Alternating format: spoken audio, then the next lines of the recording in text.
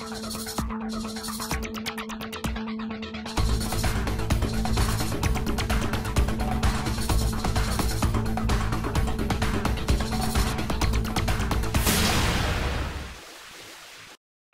Dick Beardsley. Welcome to the fishing scene. Hey folks, we are having a ball today. Hey, I just got myself a nice crappie. I've got Josh Marstoon with me and Jordan Seeley along with me. The couple of guys from Detroit Lakes, and they're out fishing with me today. And that's kind of what we're going to talk a little bit about today, folks. Yeah, we're going to show you how we're catching crappies out here in late August, but I'm also want to talk about the importance of getting young people out on fishing, because they basically are the future of our sport. And nowadays, with so many kids into so many other things like Nintendo and computers and, of course, all the sports activities that take place out there, fishing is something that is just such a wonderful sport. You can continue to do it, forever and ever. So we're going to talk about crappie fishing, talk about fishing with young people, all the action and more coming up after this from our sponsors on the fishing scene. Oh, nice crop. Hey, folks, late summertime crappie action, it can be a lot of fun. We've had a couple of crappie shows this summer. We've talked about shallow water fishing early in the year, fishing for those deep water crappies in the middle of the summertime. And now as we start heading into the fall, believe it or not, we're heading into the fall season now. Crappies are still very, very catchable. Boy, we're just going to be doing catch and release today, although those would be great for the frying pan. Now what we're doing today, folks, we're on a day where the water temperature continues to start cooling down. We're in the upper 60s to around 70, 71 degrees now. A lot different than it was just 2 or 3 weeks ago when the water temperatures were up into the 80s. And what we're doing here, the crappies in the summertime, they like to hang out in that deeper water area. Now as we get into fall, they will actually start moving back into that shallower water area, not as shallow as they are in the very early springtime when they're in there looking for the warmer water, but the areas that you want to key on for crappies this time of the year, and we're talking like late August now, is where the deep water weed lines are. That's a good area. Or if you get lakes, like the lake we're on today now, it's lined with lily pads. On the edge of those lily pads, it drops off into really deep water. And when I say really deep, the lily pads are up in 3 or 4 feet of water. And then when you get on the edge of those pads, it drops into 10 or 12 feet of water. And then just out from there, a boat length, it's 15 to 19 feet. So deep water. The crappies can get in there where it's cooler in the deeper water, or up shallower where there's all kinds of insects and bait fish, and they can really do some heavy feeding. Now what we're using today, Josh, Jordan, and myself, it's very basic. We're using a very small jig, a 1 32nd ounce jig, and we've got that tipped with a rubber tail. And then, but the key here now, the key is we're not using any live bait, but what we are doing is to get down below the small crappies, down below the sunfish that are out there, is you want to go with a very small piece of split shot, about anywhere from a foot to 1.5 feet above your jig. Then what we do is we cast out, and I'm going to move us in just a hair, we cast out and we slowly let that jig sink down. Now we go with a small jig. If you go with a bigger jig, that'll get you down below those sunfish real quick, but that bigger jig just doesn't seem to enhance the crappie bite. They want that smaller type of jig on there. So what we do then is we cast out, let it sink a little bit, and then you slowly start to reel. Now if you're reeling too slow, you'll start hooking up with the weeds towards the bottom. If you're reeling too fast, you're probably not going to get any bite. So you want to be just above the top of those weeds on the bottom. Now the crappies, a lot of times, aren't going to just really bite it really, really hard. You'll feel just a little bit of a pull on there. And then you want to just slowly set the hook. So if you get in towards the boat, haven't got a fish yet, reel it back in, and then make another cast out in that direction. Actually, I got to get in just a hair closer, because right now anyhow they seem to be just off the edge of those pads. I'm going to move us in a little closer. I'm using my electric trolling motor, and that's Oh, I just missed one. That's another thing. You want to be very, very quiet. Crappies are, they're, looks like Jordan had one on. Crappies, they spook very easily. The water's fairly clear. And so you want to use your electric trolling motor as much as possible, and you want to stay out away from the area where those fish are as far as you can, but still be able to get your lure in close to them. I got a feeling I'm going to get one here. I just cast up right off the edge of those pads. And again, you know, I've always mentioned about the importance of having Polaroid sunglasses, but boy, it really makes a big difference on a day like this. There, Jordan's got one. All right. Yeah, there's a crappie. Oh, yeah. Thinks he's a bass, I think. All right. Oh, I just had one. Just had one. And folks, yeah, Jordan got one there. When the key here is, too, is when you get fairly close to the boat and you think, well, I might as well reel it in quick because there's no fish down there, let that thing go, your jig, sink almost right down, straight below the boat, just off the bottom. A lot of those fish, oh, I just missed one again. We're out in deeper water. Some of those fish will be even deeper. So don't be afraid to let that jig fall right below the bottom of the boat. I'll be back with more crappie action after this. Josh, Jordan, I know you guys, you like to fish. I sure appreciate you coming on the fishing scene with me. Now, before, when we first got out here, and we were just getting the camera set up and stuff, we were catching some crappies, and, oh, there I got one. You saw that big northern come up and grab that crappie, huh? That was cool. Yeah, there's a crappie coming up here right now. That was a pretty good sized northern too. That was. And boy, he put some teeth marks in that old crappie. There's a nice crappie. Yeah, there we go. Just got it in the boat here. We'll get him back in the water here. And again, like I was saying before, folks, you know, people say, well, gosh, you know, when you're catching fish, you can't be talking because you're going to scare the fish. It's not the talking that scares the fish. It's the jumping up and down in the boat, dropping the tackle box, things like that. That vibrations goes right down into the water. The next time that you're out, say, swimming in the lake, and you wonder how much, like, stepping or jumping in the bottom of the boat or dropping a tackle box, how much noise that would make and how it affects the fish, grab a couple of rocks.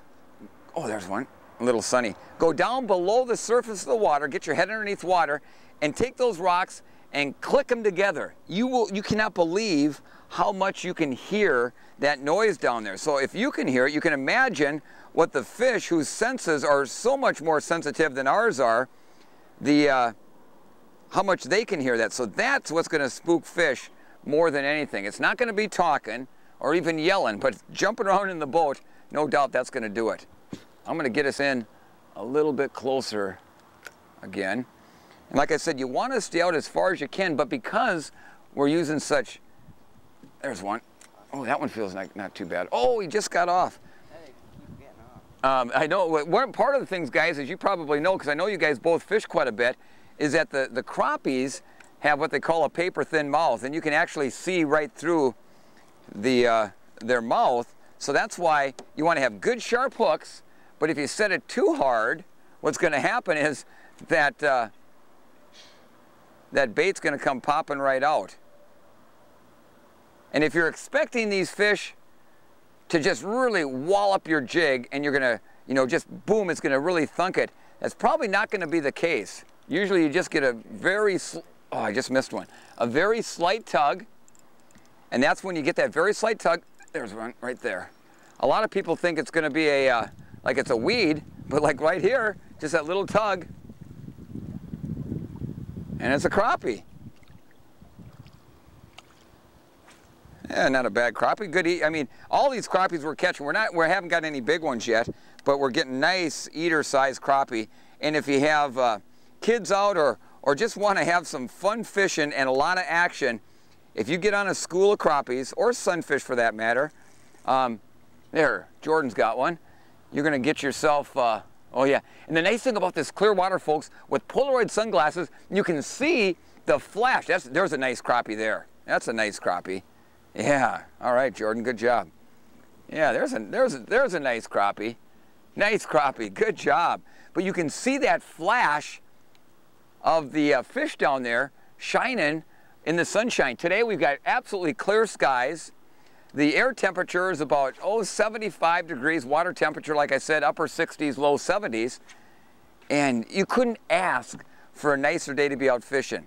One thing you'll notice this time of the year is that compared to like 2 months ago in the month, there's one, in the month of June, you can get out here on the lake like we are today. Absolutely no other boats out there on the lake. All right, Josh, you got one? All right, we got one. Josh has one. Jordan just caught one. And folks, some of the best fishing of the year is right now until the ice freezes up. All right, we'll get that one back and get a, yep, there. There's a nice crappie. Yeah, there's a nice crappie. All right. Josh just got one. And you can just have a ball. It's a great time, especially to get kids out on the water that you maybe want to introduce to the sport of fishing. And all it takes is to get a little action like we're having today. And they'll want to come back for more and more and more. Are you jigging it while you reel in, or are you just reeling in, or? I'm just reeling real steady. Yep. Okay. But sometimes, you know, if you just kind of quit reeling and drop it, there's a crop. Gosh, that's so. Can you see him down there, guys? Yeah. Okay. Oh, he just got off. But I mean, what more fun can you have? You get out here, you get on fish, and you know, first cast or two, we're on fish, and when the bite's going, you know, they'll slack off a little bit for a while, I would imagine, and then you might have to move down the weed line a little bit and see where you can get located at another school, but then they'll start turning back on again. It's just kind of like you and I. We don't eat constantly, and the fish are the same way. They don't eat constantly, but they do small meals numerous times during the day. There's a nice one. Ooh, there's a bit dandy here. There's a nice one. How much does he weigh? Oh, he's about a pound.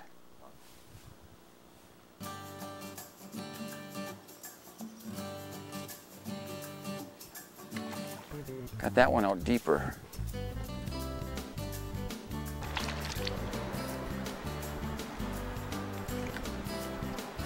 Nice fish.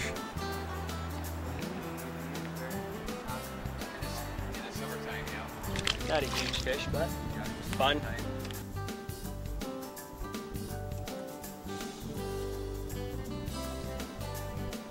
There's one. Yeah.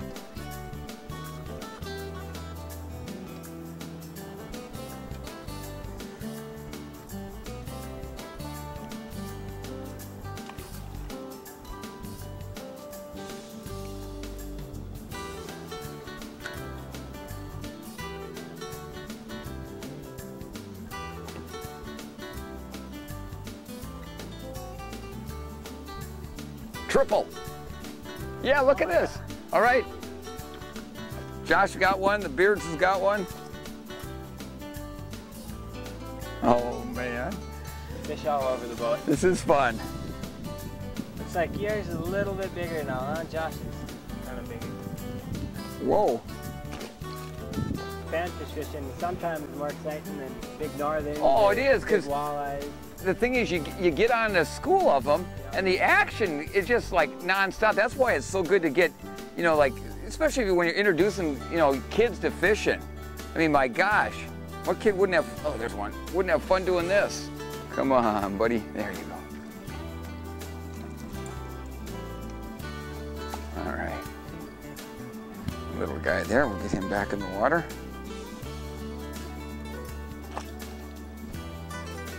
Did you get one, Jordan?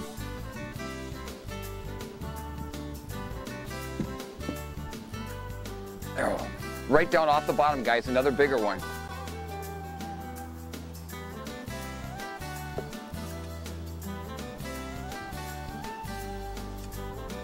Oh, there, Jordan, you got one? Oh, I mean, Josh had one.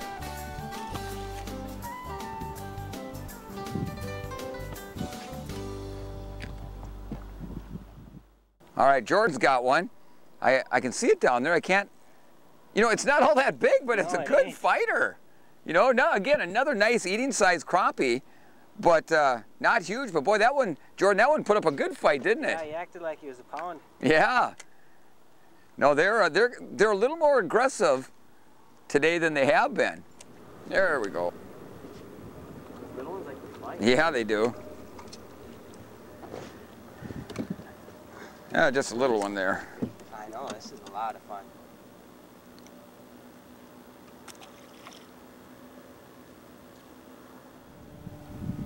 That heron's really pretty over there. Yeah, isn't it though? Really pretty. It almost looks like a statue. Yeah.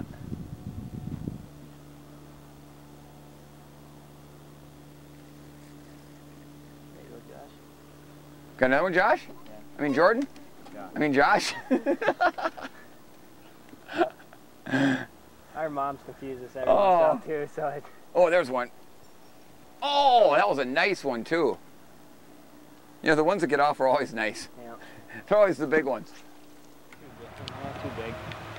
The small fish, they really like to fight. Yeah, they're a lot more aggressive, aren't they? They fight more than them big ones. Yeah.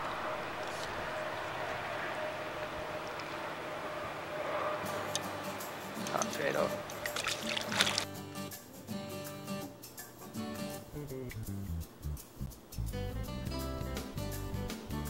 Got one, Jordan? Or Josh, I mean?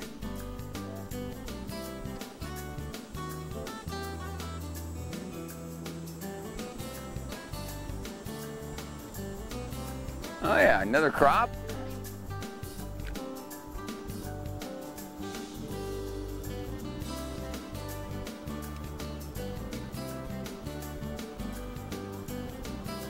Josh got that one. Yeah.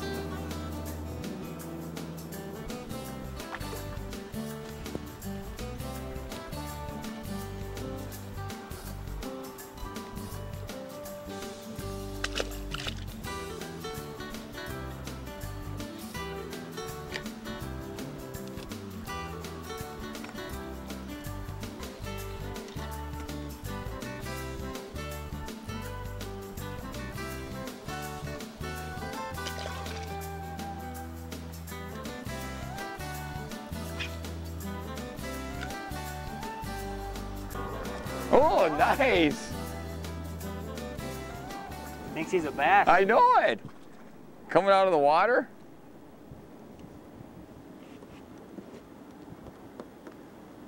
Yeah, you bet. Got it way in there. There we go. All right. Hey, folks, crappie fishing, the end of August. Don't wait until next spring to start catching crappies. You can do it right now on all area lakes. Please remember to practice selective harvesting. By doing so, we'll continue to have great fishing for years to come. I'm Dick Beardsley. I'd like to thank my camera woman, Marina Benson, and to Josh and Jordan for joining me today on the fishing scene. I'll see you out on the water.